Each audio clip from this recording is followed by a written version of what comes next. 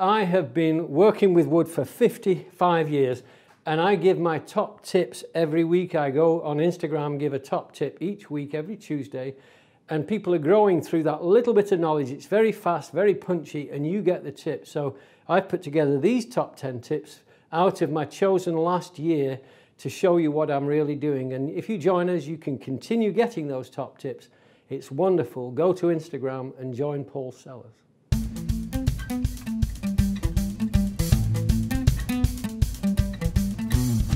When you were in school and you learned to use a hand plane, you were taught to hold the back handle here, the front handle here, and just push it into the wood. But sometimes you're pushing against the grain, as I was then, because the grain is rising against you.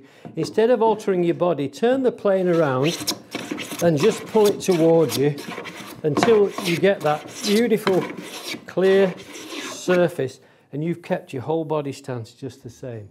No problem. Get used to it. Try it. When you use a marking gauge, the traditional way is to set the distance you want and place the pin on the surface and score a mark in the surface of the wood. And sometimes we don't want that. We don't want something as permanent as that. Take your gauge, set the distance you want, measure it, and then take the pencil against the end of the gauge and pull it, and you've got a nice crisp line to work to. Sometimes when you've got to drive a nail in the end of a piece of wood, if you drive that nail just on its own without pre-drilling it, there's a good chance the end of that wood will split. So what we do is we take a pair of pliers and cut the head off the nail. Just about any nail will work. Cut the head off, chuck it into the drill driver, like that. Cinch it tight, and then you can drill a hole anywhere you like in here. That's gone all the way through. Take your other piece of wood underneath and then drive your nail. And this fits perfectly into that hole and it won't split the wood. It's perfect. It's a perfect solution.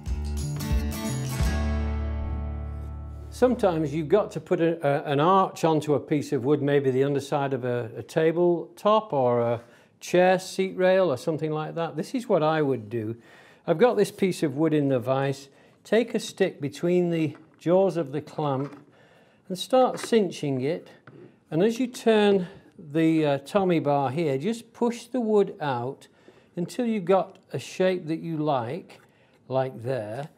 Mark a position on the piece of wood. So I want here and here. And then put the arch onto the piece of wood. See how it looks on the piece. Turn it if you need to. And you can mark your arch and you'll have a nice arch on there. If you've got a Stanley or a Record or any other make of spoke shave and you want to set it, what I've found really helpful is if I set one side really flush here and then this side as heavy as I want, that way I don't have to adjust the spoke shave when I'm doing something like a roundover. I take my spoke shave, place it on the wood. Here I've got the coarse side, and here I've got the fine side. So I go here to get my heavy cuts, like this, and then I move to this side to take my refining cuts here. And I can move equally in between anywhere in that to get a thicker or a thinner shaving according to what I want to take off.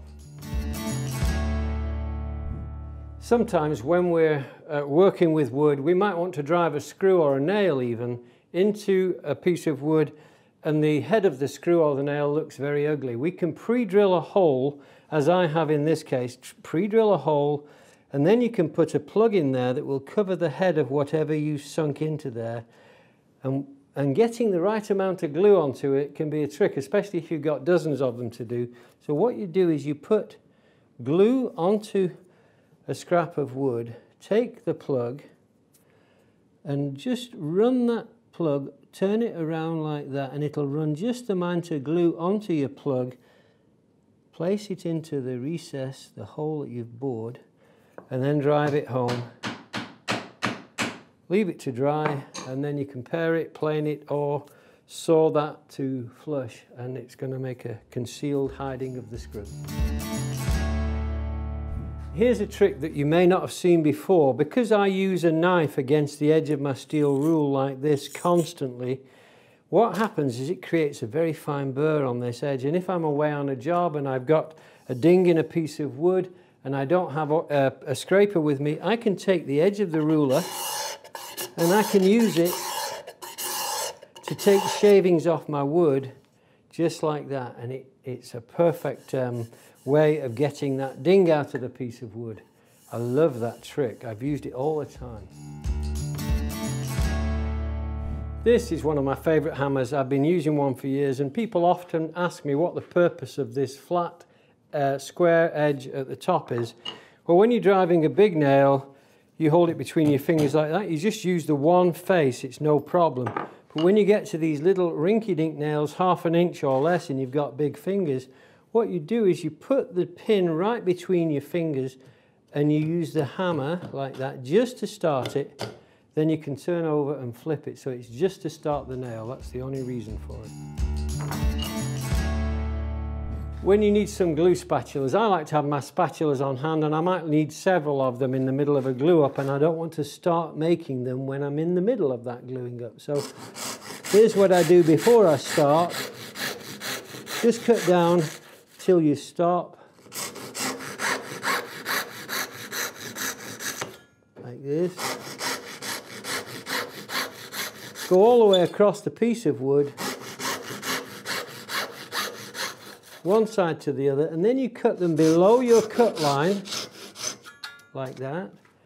Then you can leave them on the bench, and when you need a spatula, you split off what you need. Very simple. So now I can put my glue on, spread it nice and evenly, and I've got them to hand. When you've just bought a new dovetail saw, tenon saw, anything like that, and you start sawing with the wood and you're working with it, it starts biting on the wood. As soon as you offer it to the wood, it's biting into the surface. It's not doing what you want it to do. Take my tip and take off the tip. Watch here. You just take a smooth flat file, and on the first tooth, take a pass, and then you hit 3 or 4, 5 more teeth, take those down. Then when you start the saw in the wood, those first teeth barely cut at all, but watch here. It just glides into the wood every time. There's no stumbling at the start. You'll love that little tip. Just the first 6 teeth.